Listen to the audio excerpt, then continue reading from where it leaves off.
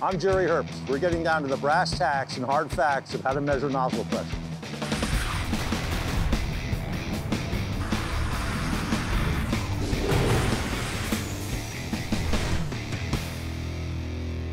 There's a couple different ways to measure nozzle pressure. First thing we have to figure out is what type of nozzle we're utilizing. In this case, we're utilizing a smooth bore, so we can use a pitot gauge to measure tip pressure to make sure we're at the flow objective that we're monitoring. In this case, the team will use the pitot and put it into the center of the stream of our 7/8. The pitot gauge is designed to go in at 90 degrees in the center of the stream. The velocity of the water is most in the center of the stream.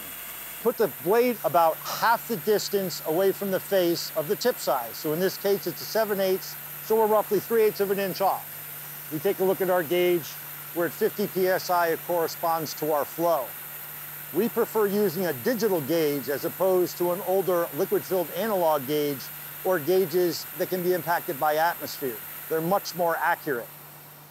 If in fact we were measuring nozzle pressure on a combination nozzle, the team would have to transfer away from the pitot, which won't work on a broken stream, and will utilize the line gauge behind the nozzle to ensure the combination nozzle is at 50 PSI base nozzle pressure.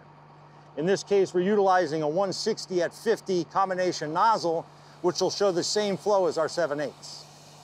Gauge is showing 50 PSI base nozzle pressure, corresponds with 160 gallons a minute on our flow meter. Measuring nozzle pressure is a critical component in the testing of the entire system. It's done differently depending on the type of equipment that you use. You have to make sure that you've got the equipment needed to do it accurately.